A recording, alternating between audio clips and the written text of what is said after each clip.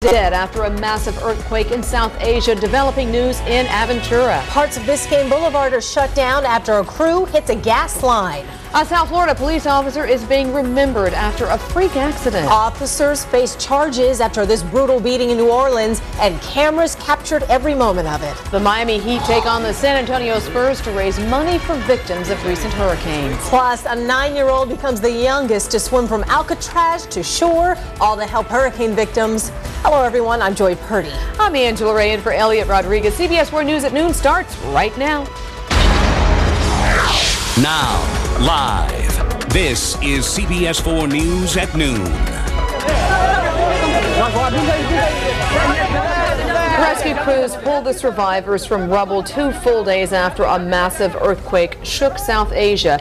Estimates put the death toll at more than 20,000 people. That earthquake hit Pakistan, India, and Afghanistan early Saturday. Some people ran into the streets, others were buried under buildings. CBS 4's Aline Sergani has the latest. Dawn breaks over Pakistan with the sound of airplanes on the runway, bringing aid shipments from the United States. We have already got relief supplies on the ground. C-17 came in last night with blankets and tents from the U.S. military. At least 20,000 people are dead after Saturday's 7.6 magnitude quake, and that number could double as rescue teams make their way into remote villages. Men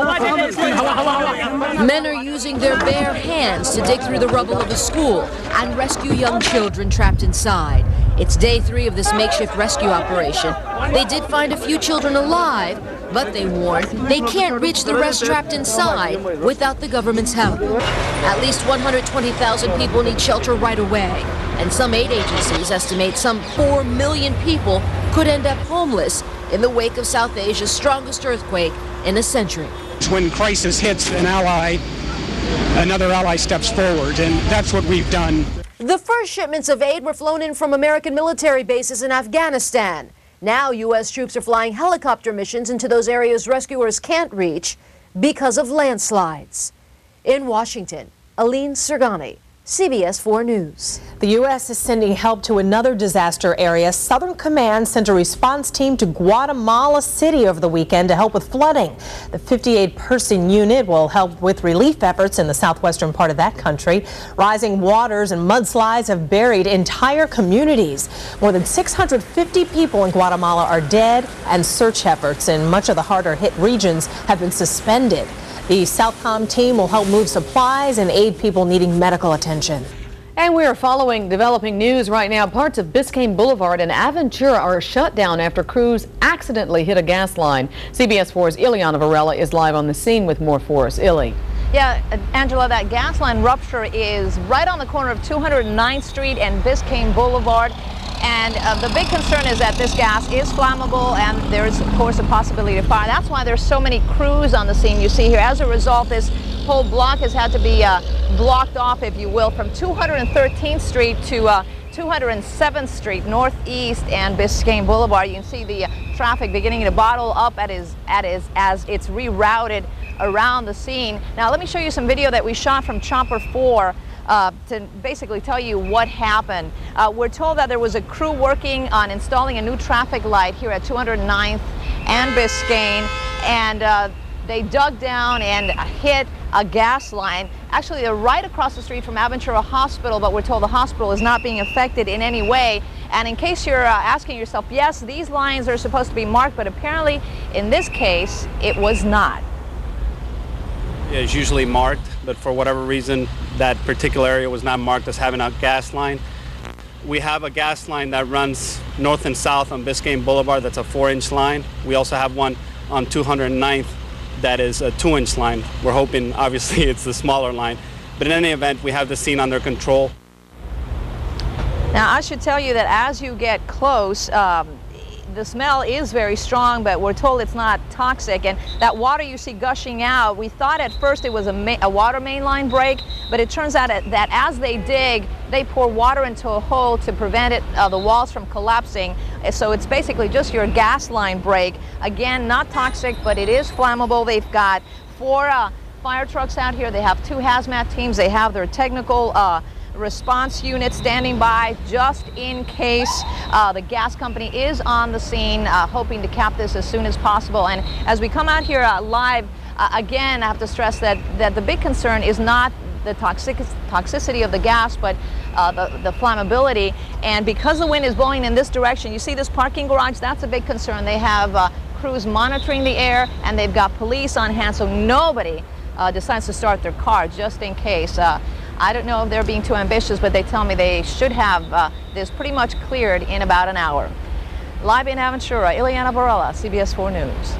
Well, it looks like the beginning of our week will be warm and dry, and we like that. Yes, but how long is that going to stick around? Let's check in with CBS 4 meteorologist Elizabeth Hart, live in Weather Control. Elizabeth. Well, good afternoon. This nice dry weather could be sticking around long enough for us to actually enjoy it. Ileana was talking about the winds there, and that's part of the reason we're seeing warm and dry conditions today. We have a north and west wind, and that's going to keep us in the sunshine throughout most of this Columbus Day. So here's the setup. We certainly have had a lot of sunshine out there through the early part of the day, and with that northerly flow, it will continue to usher in some dry air, especially in the mid and upper levels. We're looking at a fairly stable weather pattern. Generally, this time of the day, we've got a pretty strong east breeze going. Not so much, so we will keep that dry air coming. Now, how about the tropics? Well, we had a very bizarre incident over the weekend. We had hurricane vents form just off the coast of Portugal. We'll talk a little more about that later in the newscast, but check this out. See that spin right there just to the south of Bermuda? Well, that's a mid and upper level low pressure. It's not down at the surface,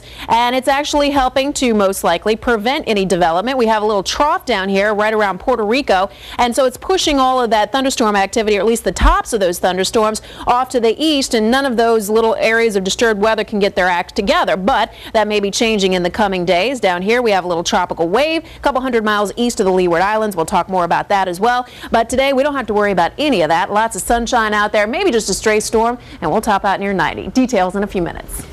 Police in Miami have a murder mystery on their hands today. Family members alerted police after not being able to reach the victim.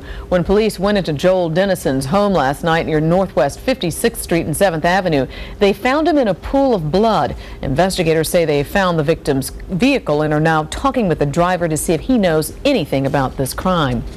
Miami police say they've caught an armed carjacking suspect who took them on a short chase. Officers set a perimeter overnight after the suspect took off near Northwest 2nd Place and 65th Street. The suspect was caught a short time later and taken into custody. No one was hurt. A South Florida police officer is being remembered after falling 100 feet to his death. CBS 4's Ted Scouten live on the scene of that deadly accident. Ted. Yeah, Joy, what a tough day for Fort Lauderdale police officers. They lost one of their own. Now, he was only on the force for a couple of years, but during that time, he made quite a name for himself. A sad memorial on the spot where Fort Lauderdale police officer Jose Diaz died. He fell 100 feet from the interstate above early Saturday morning. Officer Diaz was off duty on his way home at 4 in the morning when he stopped to help a fellow officer on a traffic stop. For some reason, Diaz went over the side, likely not realizing he was on a bridge. For this to happen the way it did, it's just hard to swallow, For fellow officers and Diaz's family, this is a tragedy almost beyond comprehension. In his 10 years as a New York City cop and 2 years as an officer in Fort Lauderdale, Diaz was known as a guy who went above and beyond, just like when he died. He didn't have to stop to help a fellow officer. He just did. Jose Diaz is probably one in a million officers who has a very big heart, from the young to the old. He'll give his time on duty, off duty, helping people out. And officers tried to help him all the way until the very end. The first cop by his side began CPR, then another arrived in help. But despite their desperate attempts, it was already too late. Now he'll be remembered not only as a good cop, but as a loving dad and a great friend. And funeral arrangements are pending. We understand there may be a service here in Fort Lauderdale on Thursday. After that, the body will be returned to New York for burial. We're live in Fort Lauderdale. I'm Ted Scouten, CBS 4 News. Thousands of boaters are on the water today as the annual Columbus Day Regatta wraps up, but not all the festivities have been safe. CBS 4's Nefertiti Jacquez live in Crandon Marina with the latest. Nefertiti. Hey, Angela. Well, luckily this year there haven't been as many accidents, but if you take a look, the day is not over yet, so police say they will be patrolling the bay. The regatta weekend. Everybody goes out. Whole weekend, yeah. Beautiful. It's the last day of the 51st Columbus Day Regatta, and boaters were not about to let their boating day or holiday go to waste. Some folks even came out early, hoping to avoid the busy waters like what was seen throughout the weekend. We went all the way out to the lighthouse. It's beautiful. So with the sun, some food, and some pals, the annual regatta was set off when thousands of boaters took to the waterways to celebrate Columbus's discovery of America. And this year, along with the partiers, the Coast Guard stressing the importance of safety out on the sea. We want to make sure that we have enough police presence out there so it will be a deterrent and these individuals will not drink and operate their vessels. Mainly when accidents like Saturday's hit-and-run water crash occurred, sending one man to the hospital. And while it's nothing compared to 3 years ago when 3 people died at the regatta, police say it's always better to be safe. And this Columbus Day, that's what many are doing. Just watch the boat, relax, and come back tomorrow to work. By the way, I just spoke with officials, and they say they're very proud of the fact that this is the 3rd year in the row that there have been no deaths. So it pretty much has been a good weekend and a good holiday for most. Out here in Crandon Park off of Key Biscayne, Nefertiti Jacquez, CBS 4 News. Civil engineers are meeting in New Orleans to figure out why the city's levee system failed after Hurricane Katrina. Water rushed over and then through the levees designed 30 years ago to protect that city. Engineers want to know if Katrina was just stronger than what they prepared for or if the construction just failed. The city showed more signs of life, by the way, over the weekend as one line of Amtrak service returned to New Orleans.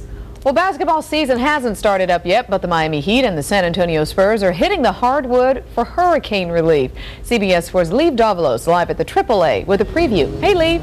Hey, Angela. Well, this is really a great reason to come out and watch the Heat Spurs game tonight. All the proceeds from the event, from concessions to ticket sales, go to help these Katrina victims. Now, the Miami Heat and San Antonio Spurs team here playing back in February have come together along with Carnival Cruise Lines, the title sponsor, to play tonight's game, and all for Hurricane Katrina victims. Money from ticket sales, concessions, retail sales, even the parking will be donated to the American Red Cross and to a charity chosen by the Heat, Spurs, and the National Basketball Players Association. Plus, Carnival has promised to buy any of the remaining tickets to ensure the donation to the Hurricane Katrina victims will top the $1 million mark. It's very important. I think, like I said before, everybody has done their own individual things, but to do something as a team means a lot to us, because that's why we look at ourselves as a unit. So to come out here as a unit and do it in front of our home fans and with the world champions is going to be a great cause. To put something together big like this, and like I said, it's just the least we can do, for those people, the things that they've been through, and just try to give back as a unit, like you said. I think it'll be big. And the game is scheduled to begin at 7:30 tonight, and we've just learned that tickets have sold out for tonight's event, so it should be a great evening and all for a great cause. We're live in Miami. Leave Davalos, CBS 4 News. Another hurricane relief effort is underway in California. This morning, this 9-year-old swam from Alcatraz to Aquatic Park. We're talking nearly a mile and a half in the San Francisco Bay's chilly waters. The boy did it, finishing his swim right at 11:30. He raised $30,000. And sharks? Cares about sharks. Oh, good for him. Yay. Still ahead on CBS 4 News at noon. Police officers in New Orleans are in trouble with the law after a news crew catches them beating a man. New guidelines may help prevent sudden infant death syndrome. Stay with us. Did you know you can still buy low-priced Florida land?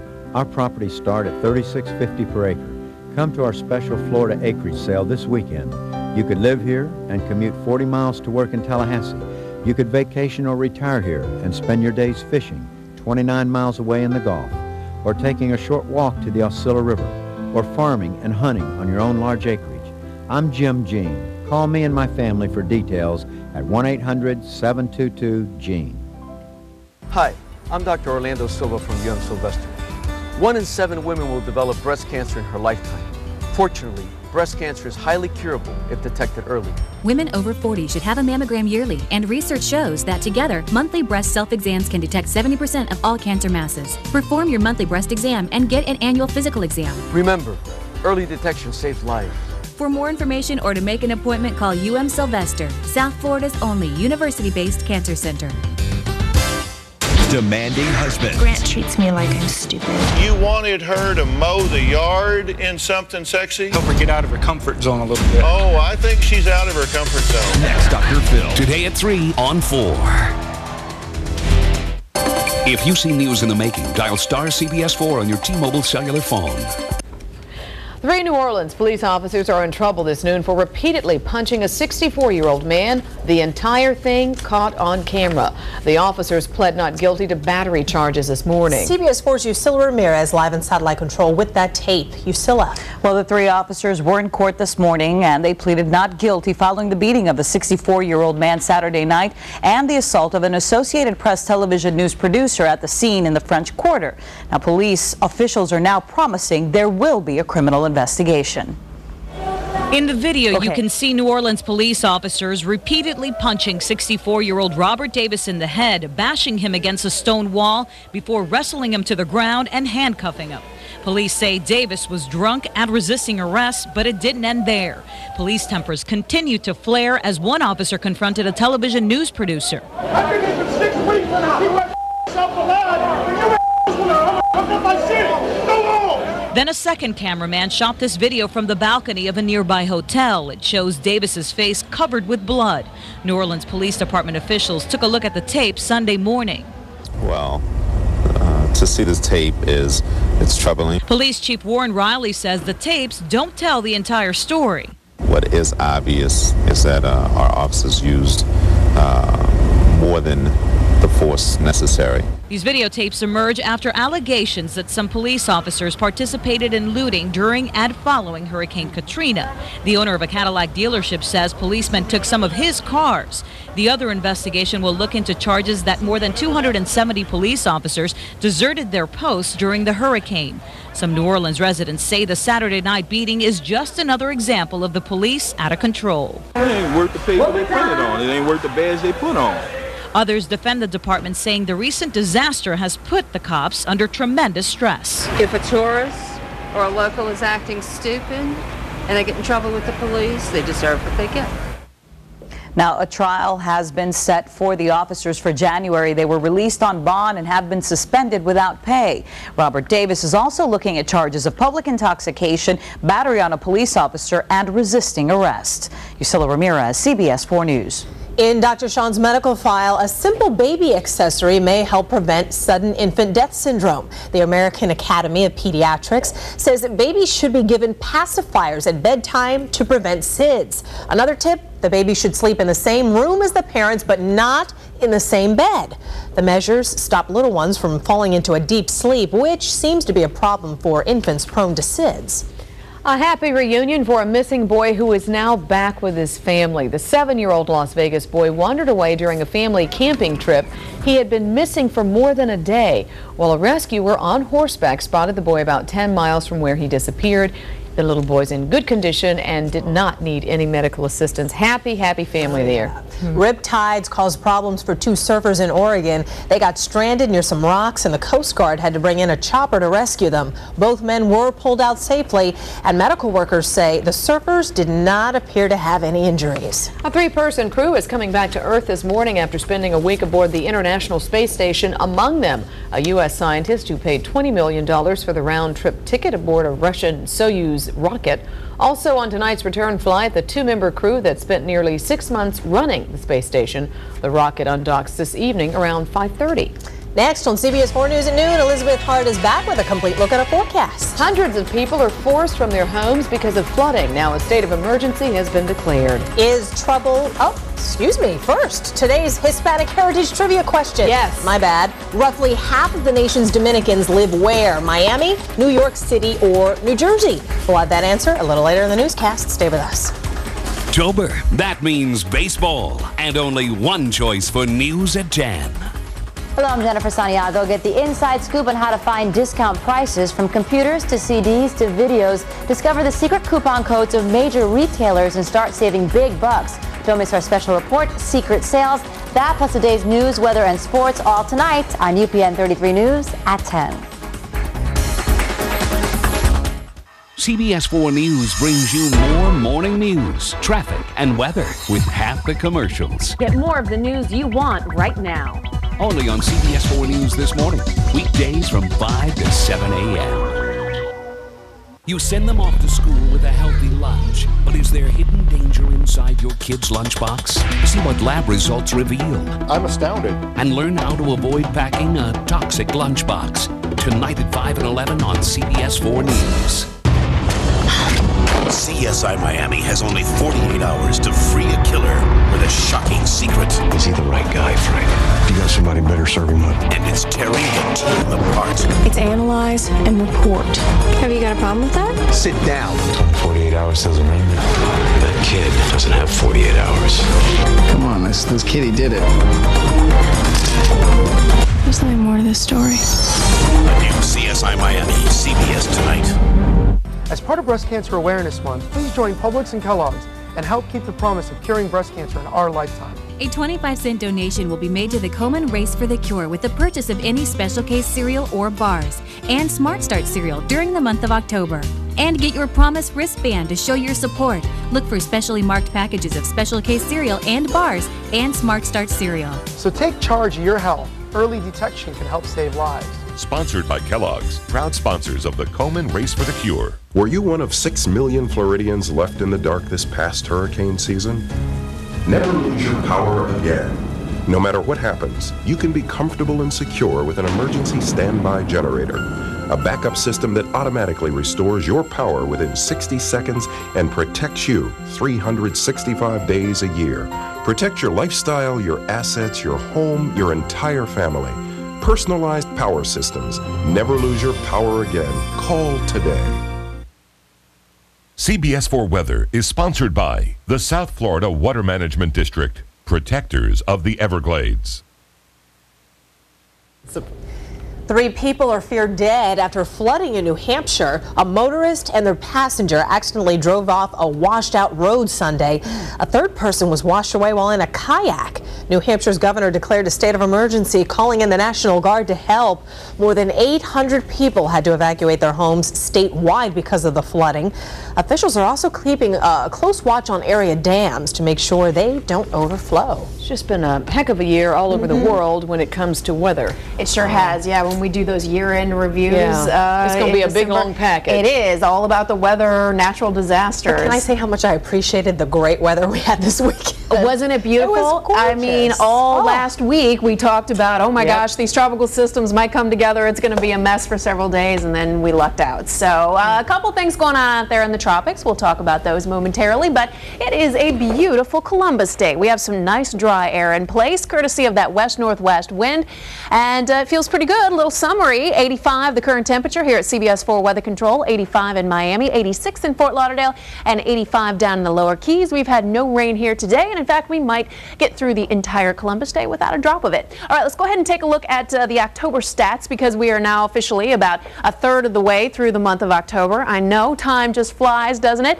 But we have been much warmer than we should be, and we've been wetter than we should be in most circumstances. 82.1 is the average temperature, so those are the first 10 days of the month averaged out, and that is nearly 2 degrees above normal. Pretty big deal. Up in Fort Lauderdale, kind of the same scenario, just slightly cooler, and as far as the rainfall goes, we're just under the 3-inch mark in Miami and running up at about 4 1/4 in Fort Lauderdale, so we have more than twice what we should have in the rain bucket up in Broward County. We're going to have a few days reprieve from the rain. We will see some nice dry conditions, but we're going to have to watch a couple things. Notice this enormous spin just to the south of Bermuda. That is a mid and upper level area of low pressure. There's nothing reflecting down at the surface as a result of that low, but we do have kind of a trough well to the south of it extending across Puerto Rico Rico down towards the Virgin Islands, and it has been very wet here for the last several days with flooding rain across much of Puerto Rico. So what's happening right now is that the flow around this counterclockwise is shearing all the thunderstorm activity off to the east, so it certainly is not going to be coming our way anytime soon. The other interesting thing in the tropics is Tropical Storm Vince. This is so far north and east. I think we're probably going to find that this is the farthest north and east that we've ever seen something like this develop. It was a hurricane, now downgraded to a tropical storm, and it is just about 175 miles northeast of the Madeira Islands. It will bring some rain to Portugal, Spain, and maybe even northern Africa. Plenty of sun around here. A couple of showers. We'll top out near 90, which again is above normal for early to mid-October into the overnight. Pretty nice evening out there. Should be mostly dry with a nice ocean breeze developing and through the rest of your week. It looks great. We should be relatively dry all the way through Friday. Enjoy. You like this music, I do. don't you? I love it. A new song by Madonna may be causing a Kabbalah conflict. The song on her upcoming album includes a track about a 16th century Jewish mystic and Kabbalah scholar. Isaac is about Yitzhak Luria, but Kabbalah rabbis who oversee his tomb and seminary think the tribute is actually an attempt to cash in on his name. They say it could lead to divine retribution. The album, Confessions to a Dance Floor, is set to be released in mid-November. Well then, we'll be right back. First, a quick look at the numbers on Wall Street.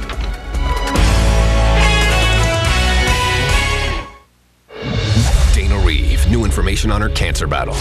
Then Laura Flynn Boyle on the new crop of skinny stars. I was the first, man. And more of our Lindsay Lohan exclusive. Next Insider. Tonight at 7:30 on 4. You're invited to the grand opening of Overlook Bay, an exciting new waterfront community on spectacular 34,000-acre Norris Lake. Overlook Bay features beautifully wooded lakefront and lake access parcels with free boat slips from just $34,900. During the grand opening sale, take advantage of huge pre-construction seatings, plus pay no closing costs on the lakefront or lake access parcel of your dreams. For details on these new, never-before-seen lake properties, call 800-704-3154 or online at lakefrontbargain.com.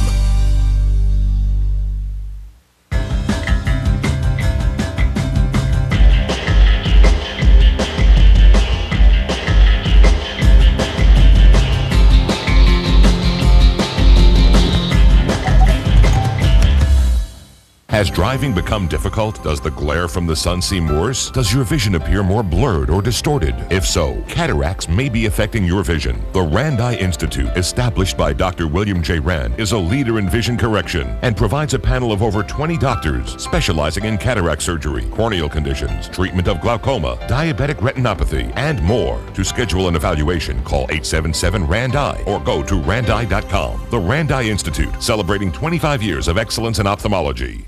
Medicare is changing in 2006. If you have questions about the changes, we can help you find the answers. Stop by the Humana Mobile Medicare Information Center and talk face-to-face with a Humana Medicare advisor. Visit one of the locations near you. Let's talk.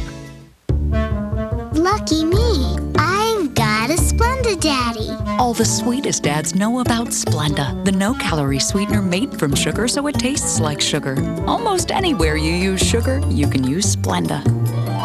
Head and shoulders, knees and toes. When your muscles take a beating, nothing stronger or faster than Motrin IB. Not Advil, not Aleve, nothing. Motrin IB, medicine with muscle. Mr. Food is sponsored by New Funnel Cake Carnival at IHOP. Come hungry, leave happy.